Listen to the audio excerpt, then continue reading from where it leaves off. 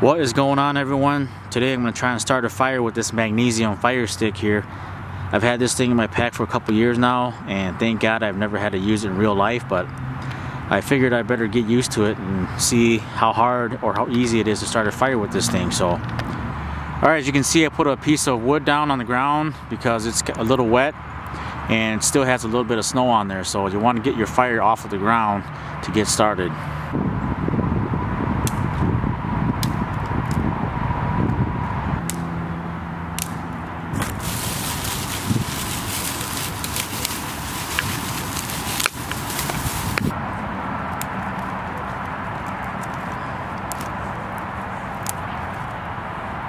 Alright, the next thing you want to do is you want to separate the little blade here from the magnesium stick. And to do that, you have to unclasp this chain here and pull the two pieces apart.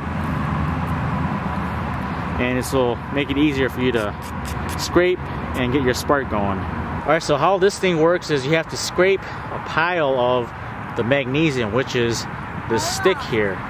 Once you scrape enough of a pile of the magnesium here onto the board, if you flip the stick over, there's a ferro rod here that's going to create spark, and the magnesium pile is going to catch that spark and it's going to create a flame. So, alright, so as you can see, fire making 101, you have to also prepare and gather your material that you need to start the fire. So what you need is something dry to catch the flame once you get the flame going, and then you need a pile of smaller twigs.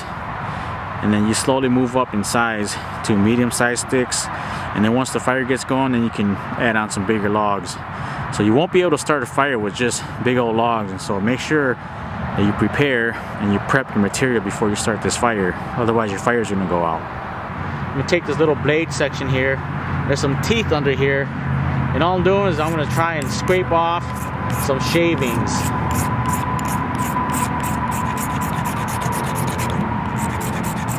See, the shavings are starting to come off, and it's just little dust particles almost. Now I'm noticing that these dust particles are so fine that the wind is blowing it off, so make sure when you're trying to make a fire now that you have an area that's sheltered from the wind.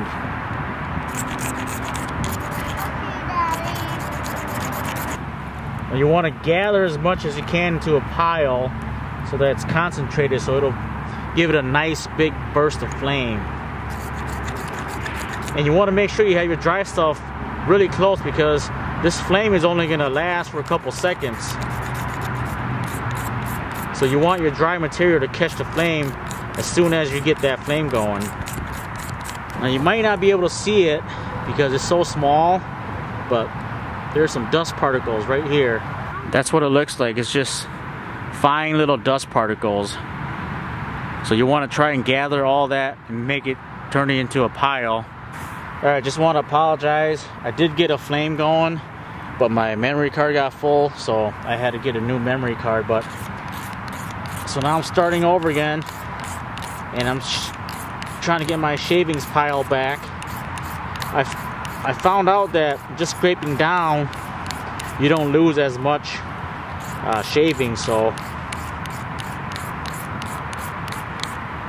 alright, here we go. Make sure that your dry pile is really close because the flame burns up really quick. Here we go.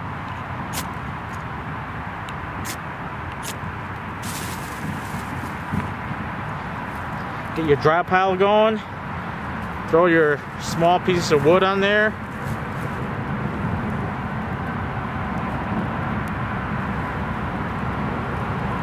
And you've got fire. It works.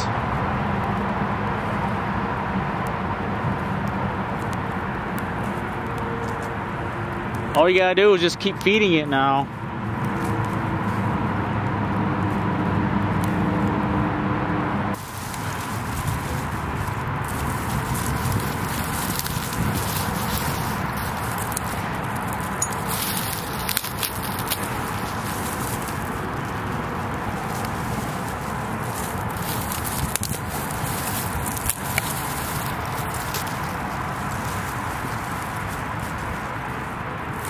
Just keep feeding it dry material and then wood, and then soon you'll get your fire going.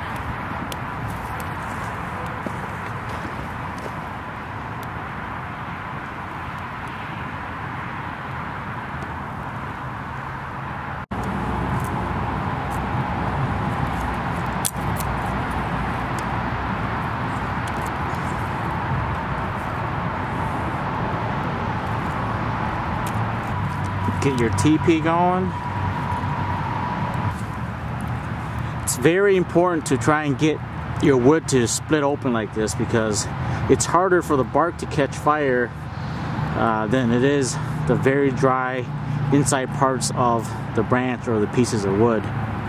If you split your branches in half, it's going to catch fire easier.